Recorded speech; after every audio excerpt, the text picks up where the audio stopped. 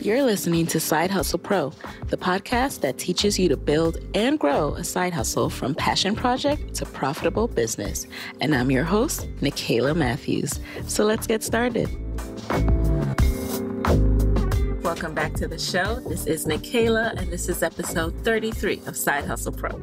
I am super excited to get into today's episode with a woman I admire and respect a great deal, Christina Brown of LoveBrownSugar.com. Before we get into the episode, quick message from our sponsor. Support for this podcast is brought to you by Master the Gram. Master the Gram is the ultimate Instagram course for business owners who want to attract their true fans and turn them into loyal, returning customers. In a series of 4 modules, plus a bonus module, you will learn how to leverage Instagram to grow your brand, drive traffic to your site, and increase your income. To register, visit sidehustlepro.co/Master the Gram. Now, let's get into it. Today in the guest chair, we have style blogger and digital media expert Christina S. Brown, founder of the fast-growing style and beauty destination LoveBrownSugar.com, mommy destination BabyBrownSugar.com, and digital empowerment community BrownGirlsLove, not to mention Shop Love Brown Sugar. She's been recognized everywhere from the New York Times to People Style Watch as a top lifestyle expert and is known for curating platforms for multicultural women with an emphasis on self-empowerment. Christina has been heralded as a 30 under 30 style maven by HelloBeautiful.com, a top 40 style blogger by Essence Magazine, a Black Enterprise Blogger Month honoree, and a Wharton Magazine Social Media Watch List honoree. So, welcome to the show, Christina. Tell us more about who you are and what you do. Yeah, so like you mentioned, my main site and what most people know me for is Love Brown Sugar. So it's a style and beauty site that's geared towards women of color, and I really started it out of a need and a necessity that I saw. I wanted to see more positive representations of women of color in the media. And I saw there was a huge lack of that. I was surrounded by all these amazing women of color who are doing big things and who are absolutely beautiful, setting trends and just doing so much. And I just didn't see that in the media, in magazines or on TV or anything. So I said, well, why don't I try and use my own platform to show more people, that we are beautiful, that we are confident, and that, we have a lot more going on to us than just looks. So that was basically the premise behind Love Brown Sugar. And since it's grown to so many different places, I have different platforms now. And so one of the main things I'm working on right now is really expanding my brand and making sure that people know the different things that I do and how they differ from each other. Because I think that is one of the areas that I could grow a little bit more as far as educating people on, Love Brown Sugar is for this, Baby Brown Sugar is for that, Brown Girls Love is for that. So yeah, that's kind of what this year is about. 2017 is a year of expansion for me. Oh yes. Oh yes. Now I always like to take it back, right? So how do you think your upbringing influenced your entrepreneurial drive? Yeah, it's so funny. I was raised by 2 working parents. And so both my parents worked 9-to-5 jobs, never really had kind of an entrepreneur to look up to. When I was younger, for the most part, my parents were working regular jobs and they still work regular 9-to-5 jobs. But that said, they were always super passionate, and it's interesting, they always had side hustles as well. So both my parents were caterers when I was younger. And I remember there was a time that their catering business was so booming and they were getting so many requests that they really had to make a decision between, okay, are we going to keep this catering business going and leave our jobs and do this full time, or are we going to keep our jobs? And, ultimately the decision was based on our family situation to keep their full-time jobs because that was more stable. But I do remember growing up and seeing that and seeing that they had all these other amazing talents that they, would try to expand on, but obviously couldn't expand past a certain point because of the stability necessary to raise, our household had 4 kids. So, just thinking about that. Mm-hmm. But my parents worked incredibly hard and they instilled that in me. And I think that's a big piece of why I've been so successful. That's so interesting. It's you started out by saying, actually, I wasn't really around, but then you're like, but wait a second, they did have side hustles. Yeah. And that Yep. definitely, I'm sure, seeped into your brain and Hmm. had something to do with this side hustling spirit that you have. So tell us about some of the first steps you took when you were starting out with Love Brown Sugar. Like I remember when it was just a blog on Blogger. Um, Hmm. what were the Yep. All first, those years ago. yeah, all those years ago? And when Hmm. did you start taking it from idea to brand? And what were the shifts you made when you did that? Yep. That's a good question. It definitely was a step-by-step process for me. Like most people who start their blogs, who started blogs back then, I would say I didn't go into it with the intention of building a business around it or making money from it. I went into it as this is something that I see could be really positive. I also was looking to work in editorial and I didn't have any formal editorial experience. So I also was using my blog as a portfolio for myself so that when I went out and sent my resume out to try and get magazine jobs that they could take a look at my writing skills on my blog. So it served a few different purposes back then, but all hobbies for the most part. And so the process from, going from being a full-time, just a blogger who was doing it as a hobby to being a full-time blogger, it took a few years. And so I would say the first 4 years of my blog, I was just doing it as a hobby. And around maybe 3 years in 2012 is when I started to make a little bit of money from it. And I was like, oh, okay, this could be, something cool. Still just keeping it to a side hustle because definitely not matching up to what I make in my full-time job. And it wasn't until early 2013 when I really had to make the decision, like, I either am going to be a really horrible full-time employee because my blog is now taking up so much more of my time and I'm getting so many more opportunities from this, or I'm going to, scrap the blog, keep it a hobby, and get back to being more serious about my full-time job. And at the time, I did like my full-time job. I didn't love it. I liked it. But I loved my blog so much more. I was just like, this is an amazing tool. It gave me all this instant gratification. It was a way for me to empower people immediately with just writing a few sentences, posting a few pictures. I was like, I love that I'm able to interact with these people and do all this stuff. So let me kind of take a leap and see where it lands me. Because I'm like, I'm young. This is kind of the only time that I can really do this. I have no responsibilities outside of making sure I have a roof over my head. So, so that was my rationale. And I, I don't want people to confuse my journey with thinking that I just kind of jumped into working on my blog full time. I did have some sort of a plan before I left my job. I was making sure to put money aside. I had a little bit saved up. And also before I left my job full time, I had set up a consulting agreement with one of the companies that I was working with, just to make sure that I had like monthly income, and I wasn't kind of left cold and dry with no money to keep things going. So it was a process, but I did some planning. I didn't just jump right into it. Got it. Yeah, that I'm glad you Yeah. mentioned that because that was, my next question. I always want to know how Hmm. people prepared, Yep. for entrepreneurship. Like what were the financial steps you took? So it sounded like, you had an agreement, you'd saved, you had a little pot and you made the leap. Hmm. So you were now you're full time on your own, kind of like Love Brown Hmm. Sugar. How are Hmm. you marketing and building awareness and especially in like a oversaturated market? How are you Yep. distinguishing yourself? Yeah, it's interesting. Even back then, when I quit my job, it was 2013. That's when blogging kind of started really taking off, and when people started to realize like you can actually make money from this. And I think it's around that time that the industry got super saturated, like tons of new blogs popping up left and right.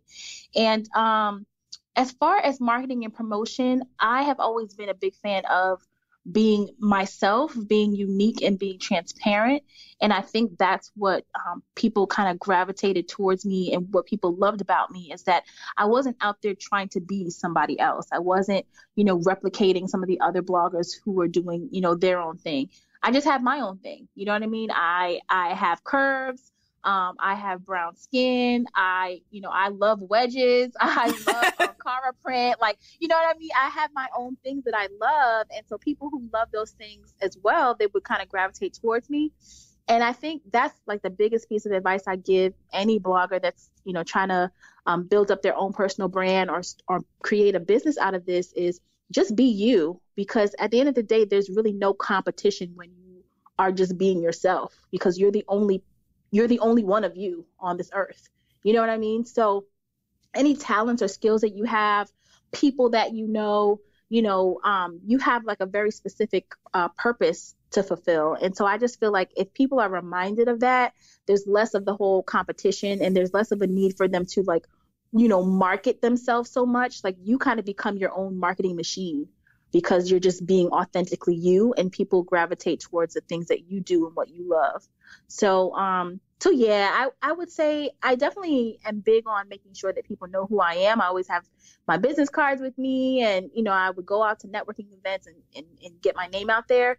But I focused on just being myself. Mm-hmm. And I think that's very important. Yeah, I wholeheartedly believe in that as well. Instead of overthinking it, sometimes you just have to share your journey and put yourself out there, but put in the things you want to put out there. Like, obviously you don't have to sacrifice all your privacy to get people to follow you. But speaking of the marketing and the brand building now, I didn't originally have this as one of the questions, but I'm interested to know nowadays, like, how can you make a living as a blogger? What are the revenue streams that are just most effective these days? Because, ad banners and things like that, that's not really cutting it. Yeah. So that's a great question. And it's so timely, because it now is a time that we're seeing a lot of different influencers, and I will say influencers because there's a lot of people outside of just blogging that kind of have influence on different platforms. We see these people who are creating different income and business streams, and it's awesome and inspiring. So I actually hosted an event last weekend called Brown Girls Love Power Day. And I had some really amazing panelists on board, and we did one panel discussion called Your Influence Your Way. And so I had these different women on who traditionally were bloggers or social media influencers, and were able to create either businesses or different income streams or follow their passions just by way of using, their influence to get there. And so for me personally, I have a few different things that I do in addition to offering sponsored opportunities on my website. I also do a lot of brand ambassadorships. So a brand will want to tap me based on who I am and how well what I put out there fits into their messaging, and basically tap me to kind of join forces with them to get the word out about campaigns that they're doing. And so for that particular revenue stream, I'm very particular about brands I partner up with for ambassadorships, because I want to make sure, obviously, that my brand, my audience trusts me, and that I'm only aligning with brands that make sense for who I am. And so that's one revenue stream. I also obviously host events, like I mentioned before, the Power Day event I did last week. And then I do speaking engagements. I also do consulting. Brand consulting is a big piece of my business. And so because I've built up a specific audience and I know who that audience is and what they like, a brand might tap me to help them, launch a new product line, or to help them, launch something in a new market that I know a lot of because of having my blog and having my platforms. So yeah, I think there's so many different ways people can make money from this now, and it's really awesome and inspiring because you can kind of take whatever you've done with your social community and kind of transform that into something that makes money for you. Interesting. So for people who are listening, who are just starting out, maybe they're 3 years into the blogging game, but haven't reached that level of influence in terms of, vanity metrics or anything like that, but they have an engaged community. What would you tell them? How do they approach a sponsor or pitch themselves for these brand ambassadorships? Yeah, I think, and this is something that people are slowly kind of adapting to. When I say people, I say the people that behind those brands are slowly coming to understand that it's not always a numbers game anymore. I don't have the most followers as some of the other influencers out here. I don't have millions of followers. I'm closer in the thousands, and I'm still able to make a good living doing this because, like I said before, I am uniquely me, and I focus on partnering with brands that fall very closely in line with what I support. So for any new bloggers or influencers out there that are looking to, partner with really amazing brands, focus on who you are and make sure that you're forging relationships with brands that fall in line with what you do. Also, focus on engaging your community. So, obviously you want to continue to grow your community and for more people to follow you. But for the few people that do follow you right now, make sure you're having constant conversations with them. Reply back to them on social media, follow them. Just make sure that you're kind of in the mix and that your audience gets you and you get your audience.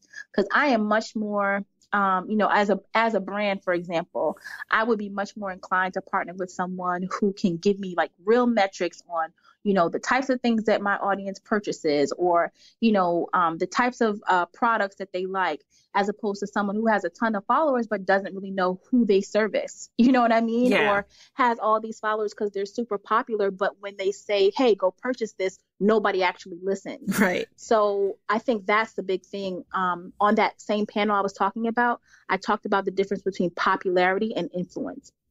Popularity means that you're super popular, lots of people follow you, and you might have had a viral video, or you might be, Beyonce's cousin or something like that, and so people care about you because of that. But that doesn't mean they trust your opinion. When you have influence, people trust your opinion and they make purchase decisions and life decisions based on something that you're doing. So I think as a smaller kind of up and coming, blogger, influencer, you should focus on building up your influence, not just your popularity. Indeed. I so agree with that.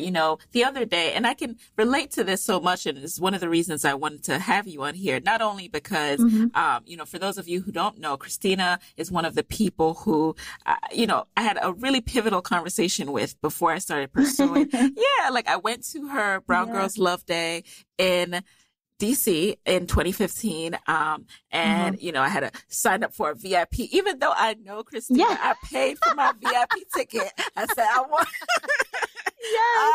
my one-on-one time with Christina because I truly respect the process and the fact that you have built up this business. Just really admire you. And thank you. I have so much love and respect for you. So I paid for my VIP time and I sat down and, the conversation we had about how I can really get back into blogging and building up my personal brand to that day really stuck with me. That was a turning point for me. So one of the things that I'm thinking about as you're talking about this is like, I was building up my media kit the other day. And as I'm like pulling numbers, you always start to like compare yourself to people. You're like, who am I going to pitch? But then I really looked at the community I'm building and how much this information and this content is valued. And I'm like, I don't even really care about what this media kit says. Of course, I'll do it just for, having its sake. But how do you feel about that? Like when you were first starting out, were you just like sending your media kit out there, or after a while, did it become you forming personal relationships and the conversation starting from there? Yeah. So in the beginning, especially when I first quit my full-time job, it was very much me trying to get myself out there and let brands know, hey, this is what I'm doing. This is who I am. Do you want to partner? Because another thing that I don't mention often, but I got pregnant with my daughter just maybe a month after I had quit my full-time job. And so mind you, I'm just losing my benefits. I'm losing having that steady paycheck. And so all these things are happening at the same time. And I was just like, listen, I have to get serious about monetizing this business. So yes, initially I sent my stuff out a lot to different brands to see who wanted to partner. And now I'm blessed in that, I've worked so hard and have been so diligent that people come to me and I don't really have to pitch myself as much anymore. But I think that in the beginning, I wish I had been a little bit more intentional about the types of brands and people that I was reaching out to. It's great now because lots of people know me and know who I am and know the type of things that I do.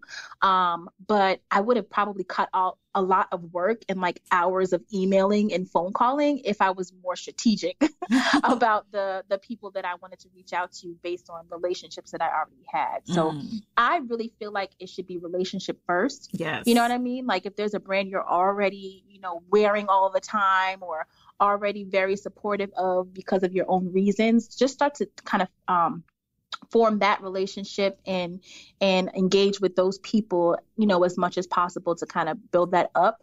There's no guarantee, obviously, that if you form a relationship with a brand that they're going to support you later on, but it's just a good practice. And I think you shouldn't hold yourself back from pitching to lots of people, because I'll say this, I might pitch to, 20 people back then and only 2 would respond. So it is kind of a numbers game. But I think if you're doing things right, people will kind of come to you and will gravitate towards you based on your genuine intentions and your community. Mm-hmm. And so, speaking of becoming a mom, it's funny you mentioned that, because I thought you were like 2 years full time already as an entrepreneur before Cadence came along. Wow, I didn't know that. So no, she came along and popped up right after. I said, I'm about to have this first baby, which is my business, and now I have a second baby. Wow, it was crazy. See, yeah, even more reason why I have so much respect for you. So, how and when did you start to actually reap profit and rewards from your business? And then what were the first things you invested back into the business? Yeah, that's a good question. It's funny. I am one of those people that I'm very big on making sure that I'm investing in my business on a consistent basis. And I would say almost to my detriment. I am now in, late 2016, early 2017, just getting like a financial advisor to step in and say, okay, this is how much you need to be spending on this, and this is what you need to hold back on, and things like that. Because I'm just like, I'm about growth. You know what I mean? Like, all right, if I have to spend this money to make sure this looks good, to make sure this is done with excellence, then I'm going to do it. And I'm one of those people who, mistakenly would just pay myself last. Like, okay, let me pay this person and that person so I can make sure this looks good. And then whatever's left over, I'll just take the scraps. And so now I'm in a place where I'm like, okay, I have to switch this strategy around a little bit, because that's not long-term sustainable. And I also need to be making smart kind of investments and business decisions. So to your original question, I think it depends on the type of business you have, how much and what type of investment you need to make. But for me, as a blogger, influencer who's very big on making sure that I look good in front of the public, I would make investments like great photography, graphic design, makeup and hair if I'm doing an appearance. Like, those are the types of things that I would have to make investments in, because I always wanted to make sure I put my best face forward as a lifestyle influencer, and someone who I consider a curator, you know what I mean? And so people needed to look at my brand and see some sort of excellence when it came to images, video, things like that. So that's where I put a lot of my upfront investment. But if you're a food blogger, for example, you might want to invest in really, really great, plates or whatever that is that makes your stuff look really, really good. It just kind of depends on what you're doing. Right. But for me, it was definitely images and video and kind of creative direction. Got it. And, within reason, y'all, like, you don't need to be freshly made up beat every day. Only for appearances. I'm not like Beyonce every day. Like, let's do that maybe once a week. Rein it in, because it's a real thing. Like, sometimes, especially I must imagine as a style blogger, that you feel you have to look good all the time. You end up spending money when it's like, wait a second, like, be strategic. Yeah, let me scale back. Yeah. Right. Exactly. But, and I would say you should also tap into, just another quick point, you should also tap into any resources that you already have. You know what I mean? If you have a best friend who does makeup and hair or whatever, hit them up and say, girl, when I start popping, I'm bringing you with me. You know what I mean? Like, barter your services, find ways to strategically partner with people so that you're not spending a ton of money up front. Exactly. And now I want to shift a little bit into expanding and what you've done. So you've expanded. I love the fact that you're always continuing to grow your brand. Like, so Baby Brown Sugar came along as a natural extension of becoming a mom. What was your vision there when creating it? Yeah, it's so funny. Baby Brown Sugar was just an organic extension of my LoveBrownSugar brand, because when I got pregnant with my daughter, I was like, I want to find a way to kind of tell this story. And I didn't see many platforms out there that are specifically geared towards moms of color. And the difference between, I would say, my Baby Brown Sugar platform and some other mommy blogs is that it wasn't just stories from me. So it wasn't just my personal story that I was telling people about how I'm raising my daughter. My purpose for starting that was so that other people could come in and have valid voices on that platform. So it's kind of an overall storytelling platform for multicultural moms. And it was organic for me. Like, people loved it because it was an opportunity for me to share my journey from being pregnant to finally having her, the first few, issues that I had with her, breastfeeding, like all these different things that I was just like, I wish I had someone to talk about this every day. I can kind of put that stuff, on the blog. So that was a natural extension for me. And I would say every business that I've created since has come out of a need or come out of people asking me certain types of questions on a consistent basis. And I'm like, okay, I need to find an outlet for this because it's different from what I originally created, and I don't want people to get confused. So yeah, that's pretty much how it evolved.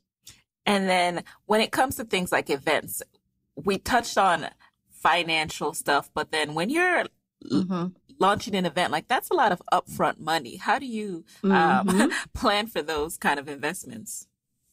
Yes. So I would say the biggest piece of what you just said is the plan part. You do need to plan. And I have notoriously been one of those people like, oh, I want to have an event next month. Let me just do it.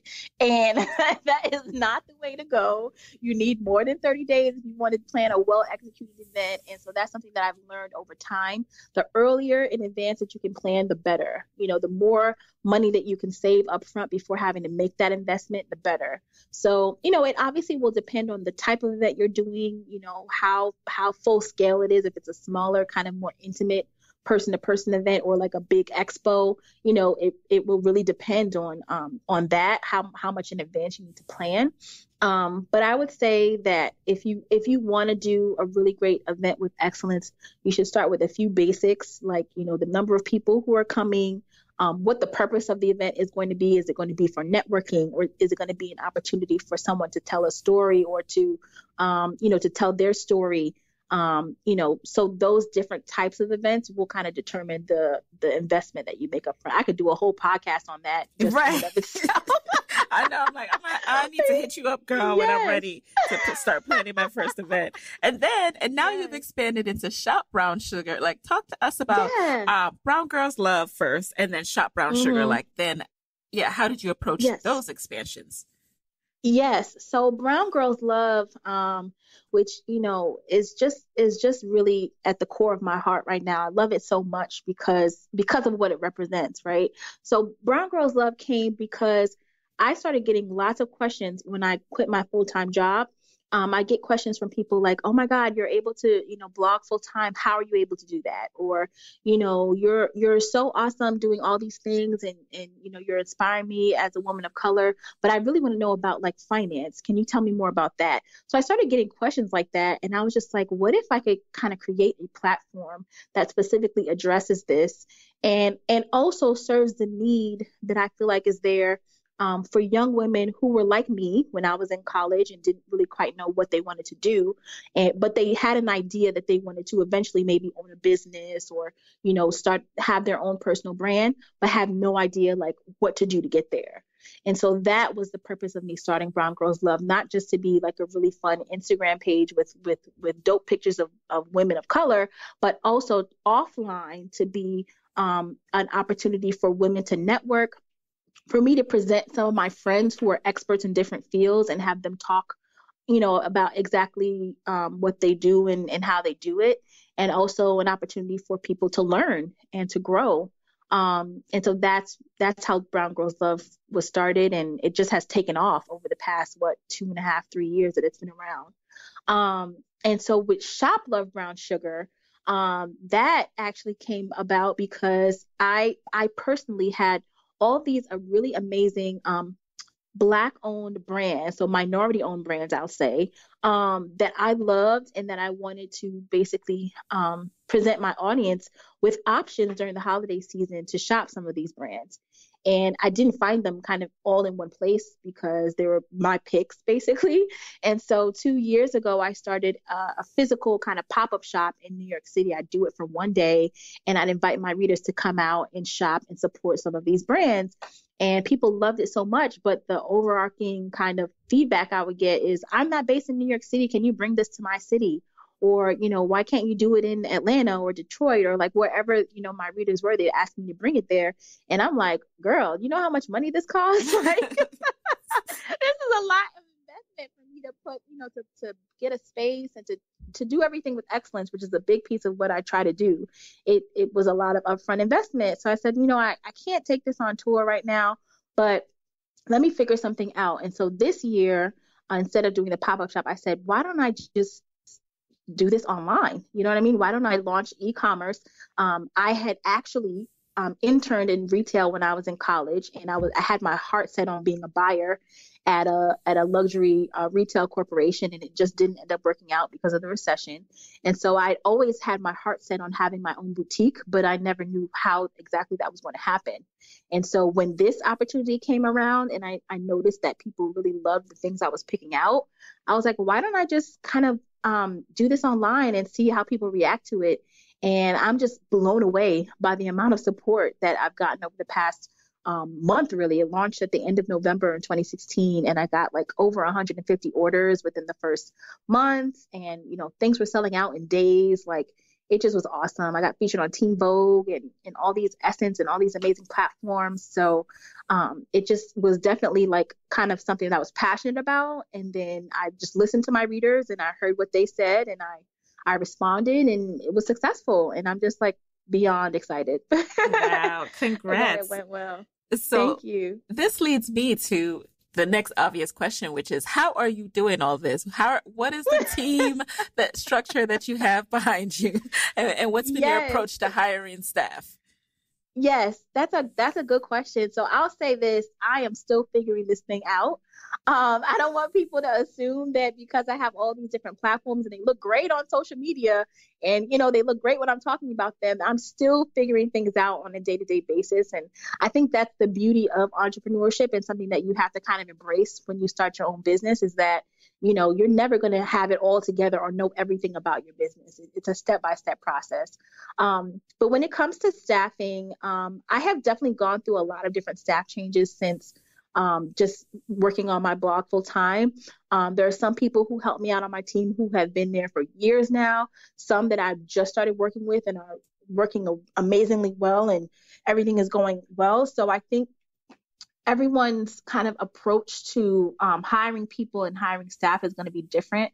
But for me, I always look for people who are really actually invested in what I'm trying to do. I look for people from my community. So I actually end up hiring a lot of people.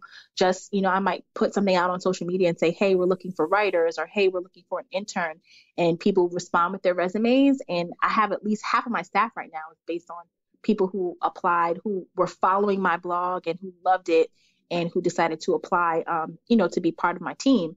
So, a lot of my people come from my community.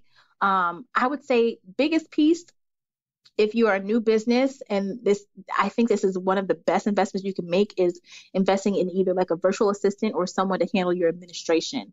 Because when you start like actually getting to the flow of making money, you're going to have invoices that have to be submitted. You're going to be sending out like, W-9s to all these different people, and like having to follow up to make sure you get paid. Like all that stuff is very hard to manage when you're trying to be creative and trying to, be on the creative side of things. So I think that should definitely be the first kind of investment that you make if you are making a staff investment, is someone to help you with your overall administration. Now, mind you, that takes a bit of trust. Yes. And how did you figure out who to trust? Well, it's funny. My mom handles my admin. So my mom is like a master administrator. She's like a director of administrator for, so she's been administrative for some really big companies, and now she works for a nonprofit. And so she's really good at that. And so I kind of tapped her to help me. And so I lucked out, I think, by having someone very close to me who could do that. But I think the trust factor is something that you kind of can develop over time. So you have to be able to give people kind of small pieces of things and then see how it evolves. Like, okay, this person is doing really, really well with this. Let me give them a little bit more responsibility. Also, you set yourself up properly and officially with contracts. So you make sure that you have like a non-disclosure clauses in any, contract that you set up with people, and so that they can't kind of steal your ideas or steal your money or like steal things from you. So that's like the first thing, is get a good lawyer to come up with a contract for you that will be a basis of everything that you do with people. And then you just have those agreements so that you feel a little bit more safeguarded. But yeah, I don't think there's a magic formula. I think it's something that people kind of have to try out, and you're going to have people that don't work out, that you end up having to, X out from your community or whatever, just because. And then you'll have people who work out, amazingly well. So it's a trial and error situation for sure. Mm-hmm. I think I'm at that stage now because my inbox gives me anxiety, and I'm like, I don't think I'm supposed to feel this way when I open up Gmail. So yeah. Yes, I am reading this book. God, let me make sure that I get the right name for it. I think it's called Unsubscribe. Mm-hmm. I think that's the name of it. It has like a blue cover. It's one of those like newer pieces of work, but basically it's all about like mailbox anxiety, mm-hmm. And like basically how to properly manage your inbox. And I am like, yeah, it is called Unsubscribe. The author is Jocelyn K. Glee. So Glei. I need to read this. Yes. I'm getting into that because I'm just like, this inbox has to get under control. Like I cannot let it control me. You know what I mean? Right. So that it's a real thing. I understand what you're saying. It is. And I've mentioned it in a few episodes just because it's something that I haven't quite figured out how I want to, move forward with yet. So thank you for that, tip. No problem. Now, before we move into the lightning round, I'd love to know how you are thinking about sustainability for the future for your business. So firstly, how do you continue to financially sustain yourself given how unpredictable entrepreneurship is? And especially as it relates to like health insurance and things like that you brought up yourself, like being a mom, it's so much more critical. Yep, absolutely. I think what I've learned over time is if you can get any type of longevity out of partnerships, consulting, ambassadorships, anything like that, try and do it. That is really what has to sustain me the most. I'm actually blessed in that this year I'm doing an ambassadorship that spans like an entire year. So I think it's safe for me to announce it now because it's coming out in a couple weeks. But I've actually partnered with Dove, and I'm going to be in a commercial with them. Nice, and I'm congrats! Super excited about that. Yeah, it's for their beauty bar, which has been like a staple in my household for years now. So I was very excited to kind of partner with them on being a part of this campaign that they have coming out, but things like that that allow me the opportunity to work with brands on like a longer term basis really I think kind of help set the foundation. And I mentioned this earlier on in the podcast about when I first left my job, setting up like a consulting situation so that I could make money for at least 6 months at a time. And I know that it's coming in every single month. So I think when it comes to, automating things and making sure that you're getting consistent money, you want to forge relationships and work with people who will be willing to pay you over a certain amount of time, as opposed to just relying on one-offs. That's what I relied on, I would say, for like the first 2 years of my business. And it was just very volatile. Like some months were amazing and other months were not so amazing. And that like gave me a lot of anxiety because I'm just like, I don't want it to be a situation where there's a month where I can't pay my bills or, where certain costs are not covered. So it does take some discipline. It takes making sure that you look out for opportunities to, make money over a certain period of time. And then also if you are in a space where, hey, this month is really, really great and next month is not going to be so great, you have to have that kind of budget set up and that self-discipline to know, okay, this month is really great, but I can't spend all of it. I have to save some for next month because I can't go broke. So it's a process, but I think anything you can do long term is better. And what's been the most surprising aspect of being an entrepreneur? Surprising aspect is that I am not like sitting around working in my pajamas all day. I actually have to get up and do work. It's funny. I could sit around in my pajamas all day, but that doesn't actually make me feel good. Like what makes me feel good is getting up, taking my shower, putting my little makeup on, getting my hair ready. And then I feel like I'm in work mode. You know what I mean? Mm-hmm. So I think that's the biggest thing, is that you think you're just going to be sitting around all day. And, yes, I have my own schedule and I set my own everything. But at the end of the day, I do have like people that I report to. You know what I mean? Like I have clients and those are kind of my bosses. And then I have an audience on social media, and they're kind of my bosses, because they kind of direct some of the content that I have to put out and the times that I have to do that. So, yes, you are your own boss, but you do have people that you're accountable to. And another thing I'll say is that I work harder now than I ever did when I worked for somebody else. And the difference now is that I just love what I'm doing so much that it doesn't necessarily always feel like work. You know what I mean? Like I'm on this call with you right now. To most people, this is considered quote unquote work, but it doesn't feel like work to me, because I'm just kind of telling my story. So yeah, I think that's what surprised me the most. I work harder now than I did before. Interesting. Yeah, definitely. Mm-hmm. I can see that, because I know when I leave for work every day, there's like 10 other things I wish I could have accomplished that morning. Mm-hmm. And I can only imagine if I had the whole day just to focus on Side Hustle Pro. But, future is coming. Future, absolutely. Let's prophesy 2017 for that. Right. All right, yes. So let's jump into the lightning round. The deal, you answer the first thing that comes to mind. Are you ready? Yep. Alrighty. What's a resource that has helped you in your business that you can share with the Side Hustle Pro audience? A resource that has helped me with my business, I would say FreshBooks. So I discovered FreshBooks maybe like a year and a half ago, and it really has changed my life. Because before I was kind of just invoicing people left and right, but FreshBooks is a system that kind of allows you to put everything in one place.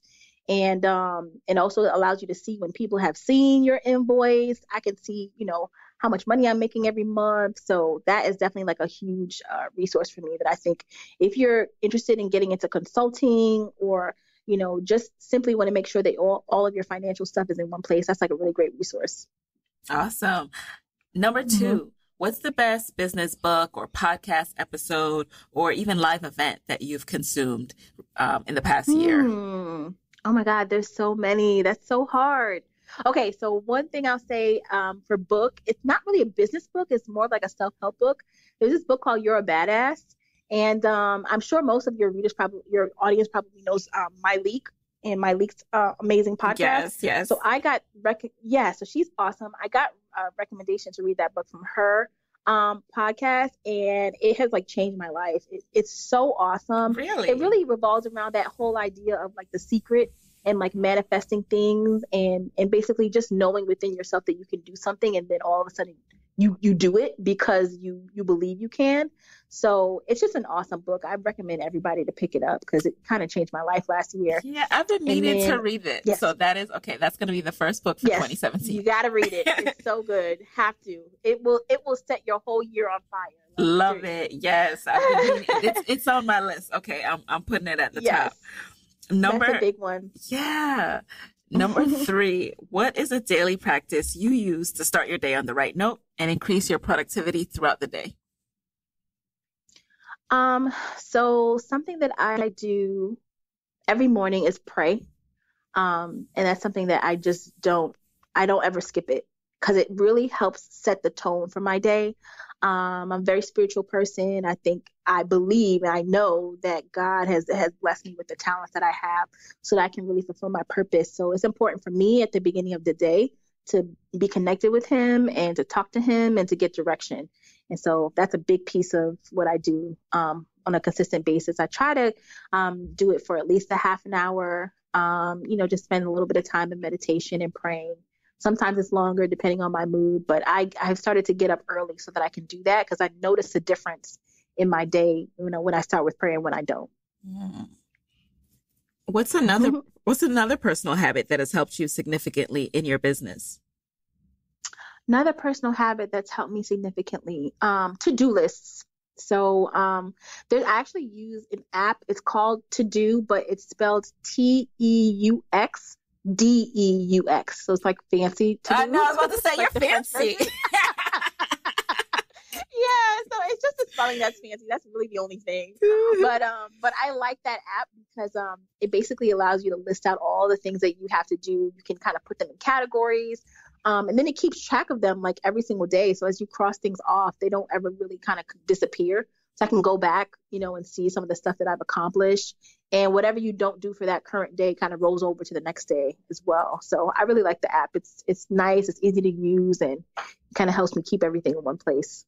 Got it. And I'll link to that in the show notes.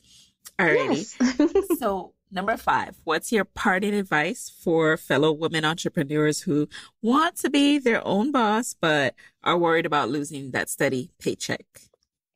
Good one. I would say parting words, have faith. You know what I mean? And have faith is a big piece of it, because at the end of the day, if you don't really believe that you can do something, then you're not going to do it. And it kind of goes back to that whole, what I was talking about earlier with The Secret and that book and all of that. Like, you have to believe in your heart, like, I can do this. And then once that seed is planted and you actually put like the work towards it, it happens. So I think that's the biggest piece. And another thing that is one of my mantras moving forward is just start with love. You know what I mean? Just make sure that everything that you're doing, that you do it with passion, and that is coming from a place of, I love to do this and I know this is going to help people. So anytime you do things based on your passion and what you really, really care about, the money just comes. And that's kind of what has happened with my business.